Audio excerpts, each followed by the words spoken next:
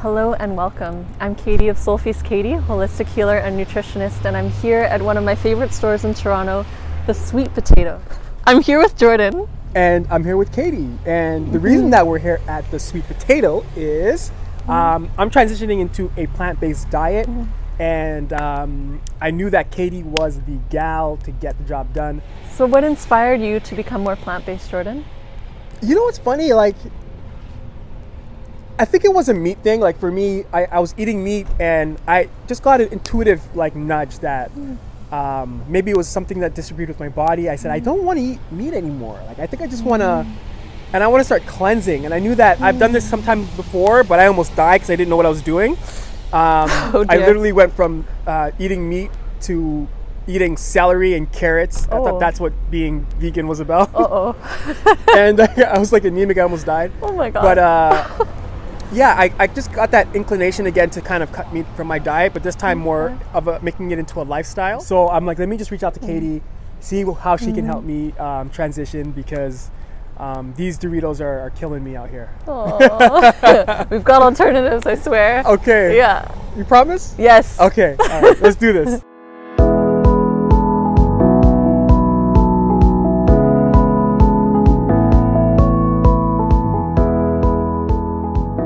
So we're starting in the produce section. Are you ready? I'm super excited. Did you know you can actually eat the fresh aloe vera?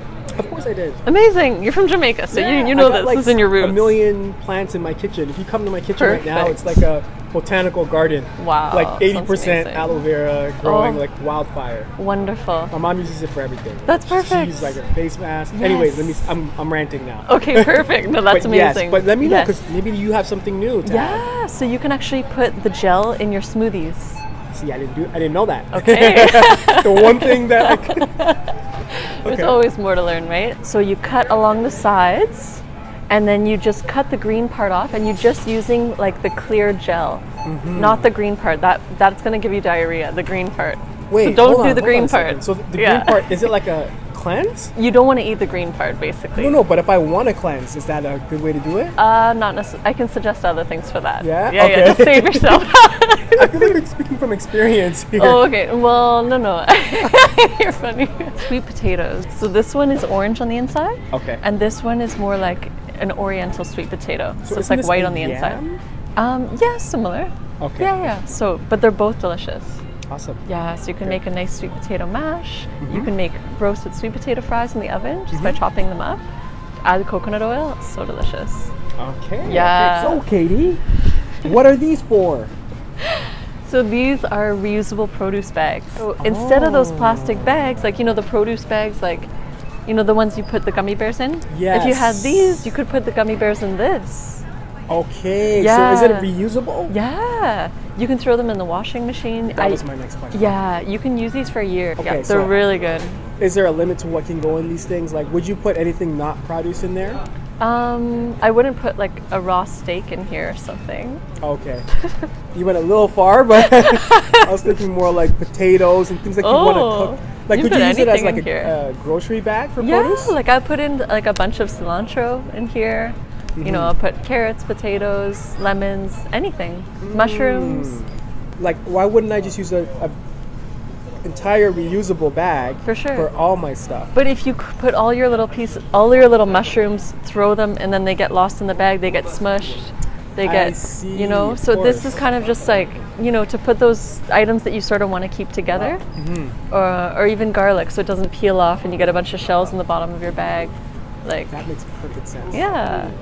So you can actually make a delicious, easy salad, and you can put one of these dressings on it, and it's absolutely delicious. Have you tried this before? Are these like what's the fat content in something like this? Because I'm looking at it and it looks way too delicious, like to be fat-free. So I mean, you don't want it to be fat-free because you actually need the fat in the dressing to digest the fat-soluble vitamins in your salad. Okay. Yeah, so it's good that it has healthy fat because this is like an olive oil base, and it has like a tahini kind of base, a sesame seed or a hemp heart base. So it's high in protein, high in healthy fats, and it tastes amazing. Okay, so are you telling me to get this flavor, or? This one's my favorite flavor, actually. And by salad, I don't mean just like iceberg lettuce and like one other thing. I mean, this could be your whole meal of a salad. right? Because you could put raw veggies, you could put roasted or steamed veggies, you could add nuts and seeds for your protein, put on that dressing, and it can be very actually filling and complete. Yeah. Okay. Yeah, that's something I think I'm gonna need help with. Just like doing a salad that is beyond the salad that I'm used to. Yeah. Because like in my mind, a salad is like, you know, just on the side. romaine, croutons. Oh, okay, and that's it. Okay. That's a salad. You go to a restaurant, that's all they give you, unless you ask for one of the fancier ones, right? So, okay. So now the salad can actually be the whole meal. But you want to add some warmth in it, especially that it's winter now. Like maybe some roasted beets, maybe some roasted sweet potatoes. Maybe add some avocado. Avocado would be nice. Yeah, avocado is super nice. Or make guacamole and throw it on top. Yeah, you could add some quinoa to the salad, and it can be like a very filling salad. Oh my god. Yeah, add chickpeas, add coconut bacon. Oh my god, see? So now I'm starting to get sold to this whole vegan thing. So coconut bacon is a thing. Does it taste like actual bacon? Yeah, like it has the same flavor. It just, you know, it's not like it's just healthy. A pig. Yeah. It's not a pig. Yeah. Wow. So a pig was saved. The pig's Let's name save is the pigs, guys. Coconut bacon. Well, what do we have here? So these are blood oranges. There's something about the flavor of this. It's just, look at that. It's just so juicy. I feel my mouth salivating just thinking about it. Wow. Yeah, it's delicious. I want to drink your blood. Oranges. We are actually in the bulk section, which is an amazing place to go. You can even bring your reusable bags. And look, organic black bean rotini pasta from Italy. So how would you prepare something like that? Because I have zero idea. Okay, so basically you just make the pasta, you boil the water, add the pasta in. You can put some pesto on top with some stir-fried veggies or steamed veggies. Yeah, you could put some tomato sauce. Oh, so you prepared it just the same way you prepare pasta in general? Exactly. So what are the health benefits? Like why that? So instead of having gluten, which kind of makes you, tired, and it's kind of like paper mache in your intestines and it's difficult to digest. Yeah. This is going to be more energizing, and black bean is crazy high in protein. Yeah. And you don't want paper mache in your stomach. No. It's not a good thing. Instead of, cheese, you can actually use cashew cheese. The sun-dried tomato and olive one is so delicious. It's one of my favorites. They even have an everything bagel cashew cheese. It's so good. Oh, okay, so this will give you that everything bagel taste that you get from Tim Hortons? Exactly. Okay. Yeah, but a lot healthier. So that's cool. Turmeric, it's the #1 anti-inflammatory, and you always want to combine it with black pepper. Turmeric and black pepper together, because black pepper, it's going to increase the bioavailability of the curcumin in the turmeric. Basically, it makes it that your body can actually use it and get the benefits better. So it's like Batman and Robin exactly together to fight crime. Yeah, exactly. That's what this does in the your body. Crime is the bacteria in your stomach. Gotcha. Have you tasted these? I'm probably gonna say no to probably 70% of everything in here. Okay, these make flavor so good. You don't need any cooking skills. You just literally put this on and it tastes amazing. Coconut rice with this. Rice, coconut milk, and spicy herbamare is unbelievable. Pasta, coconut milk, and spicy herbamare, unbelievable. It's delicious. This I basically put on everything. Okay, so this can be your new Doritos. Oh, it doesn't look as shiny.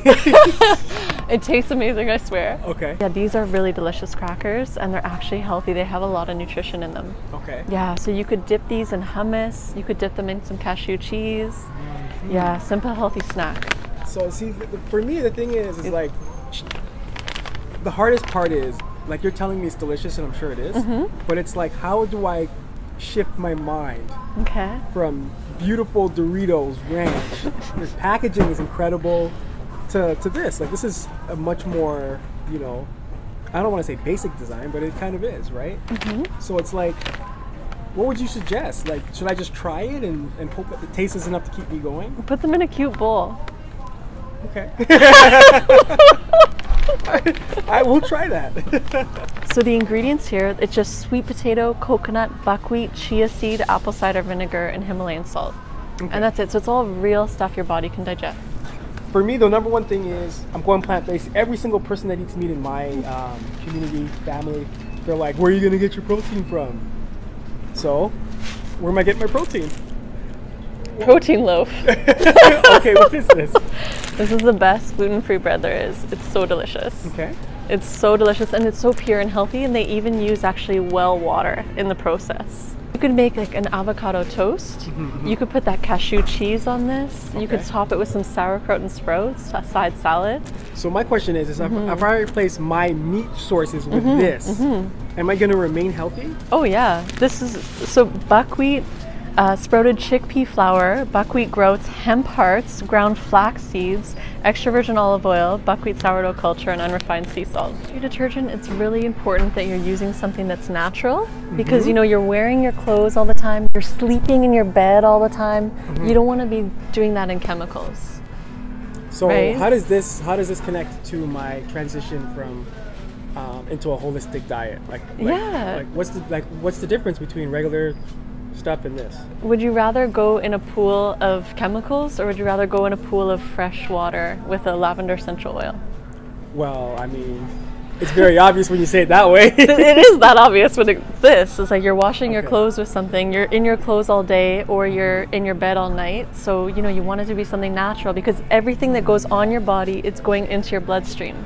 That's so interesting. Yeah, so this is super important. And lavender is my favorite. I actually have lavender oil on right now. Oh, so good. So you kind of tapped into that. Awesome. Katie, you know me. I've been a chip fiend since like I can remember, and it's not always been the healthiest thing. Okay. So this is probably the most exciting part of this journey. Chips. Show me the healthy chips. Where are the healthy chips at? Let's go. For sure. When you're looking for chips, if you see canola oil, put it back on the shelf. Avocado oil or ones that are cooked with coconut oil, these would be really, really great options. Like what about these guys over here? Because like this is more up my alley, like the kettle cooked. Okay. Yeah, I would stick to more so the avocado oil or the coconut oil. These have sunflower oil, so that wouldn't be like my first choice. This would be a good pick. Let's see. Yeah, potatoes, avocado oil, and Himalayan sea salt. See, that would be great. The thing is with you that I think you gotta give me a little bit of leeway with this. Okay. You're thinking from the perspective of somebody you're deep into this life. For me, I'm looking at where's the flavor. Okay. Where does flavor meet health? That's what I'm looking at. So dip this in some guacamole. Oh, dip it in some beet hummus. So get the healthiest get a good chip, dip, yeah. And get just dip. Yeah. Just dip, guys. Just dip. The chip doesn't have to have the flavor. Yeah, you can get the flavor from other stuff too. Cool. Yeah. Cool. Perfect. We just finished the grocery tour. And I got like a bunch of cool stuff that I can use to start. A bunch of amazing knowledge, which is amazing because for me, that's where it starts. Like just knowing that it's possible and like knowing that instead of I'm gonna get this, I can get that.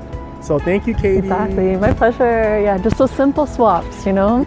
Thank you so much for joining us today. Definitely check out the Sweet Potato. It's an amazing store. You'll definitely enjoy it and get yourself some nice healthy goodies. More uplifting content on INSPO TV. We'll see you next time.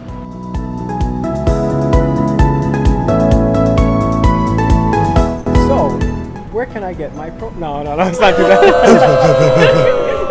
Okay, start again. Sweet potatoes. Okay.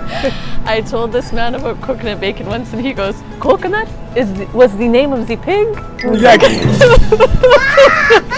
So funny. That makes so much sense. I know. I was like, no, it's actually coconut. And they actually have different uses. You can actually use this for nut milk as well when you're straining out the nuts. Yeah. I'm sorry, that was just completely funny because you did this. Oh, sorry, awkward. Straining out the nuts. Keep that in. Okay. Keep that in.